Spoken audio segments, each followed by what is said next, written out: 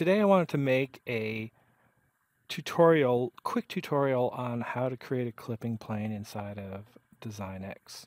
Um, so the first thing you're going to do once you open DesignX is click over to the Live Capture tab, and the clipping plane typically applies to portable CMMs, right? So there are some other outlier devices that might have the same concept behind it, but clipping planes usually are, I have an arm of some sort and I either probe a clipping plane or scan a clipping plane, and then that way it automatically crops out the table or whatever's underneath of the part. So that's the concept of the clipping plane. Most people understand that already, but I'm just laying that out there in case you don't understand.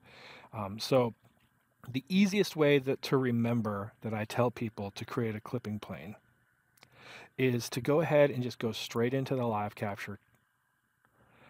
Make sure it's set for scan, laser scanning, and then come down to use clipping plane.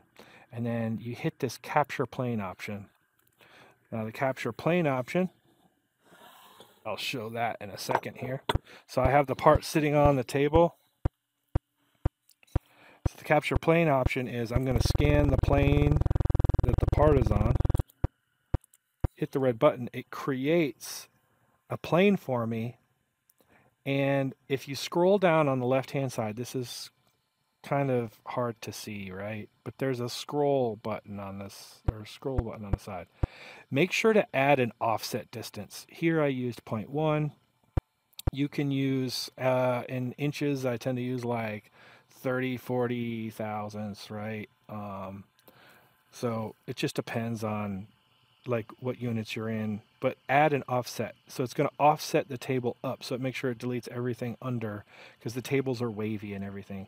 But once you do that, once you double check and make sure that that is not set to 0, because that's what it's set for by default, after you hit the red button on capture plane, you're ready to scan. And you'll see that the plane is on screen.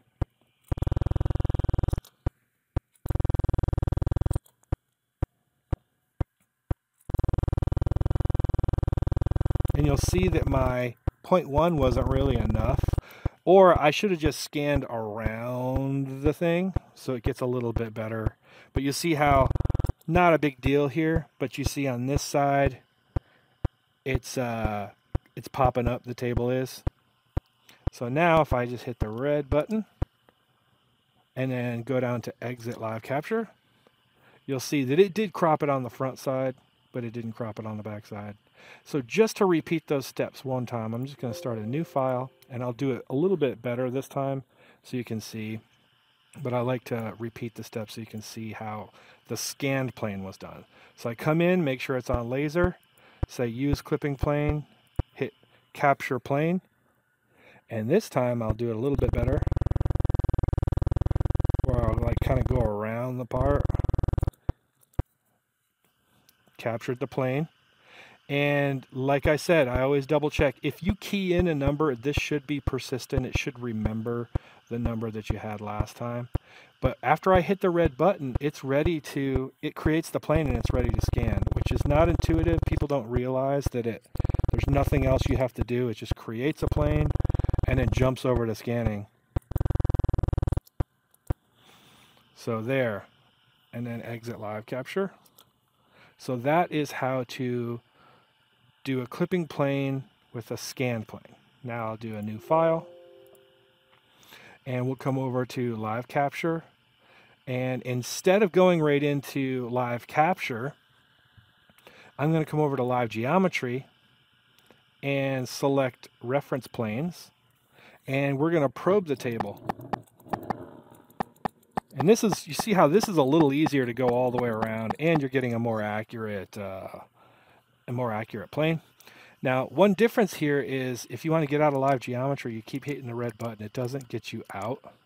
You have to click on this checkbox.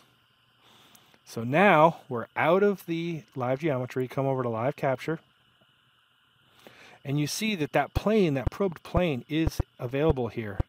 So I come over to use clipping plane, and by default it should automatically highlight that plane, but you can use your mouse and you click on this position and normal, and you can click on different planes. But by default, it should grab that last plane that you probed, but you have to click over here in this reference plane window, which is not intuitive. But you can then select that, and now you are ready to scan. So that is how you probe a plane. Probe a clipping plane to save you a little bit of cropping time later. Right, so that is the process of creating clipping planes inside of DesignX. I hope this is helpful. I know I get this question quite often, so I think it should be. Thanks a lot.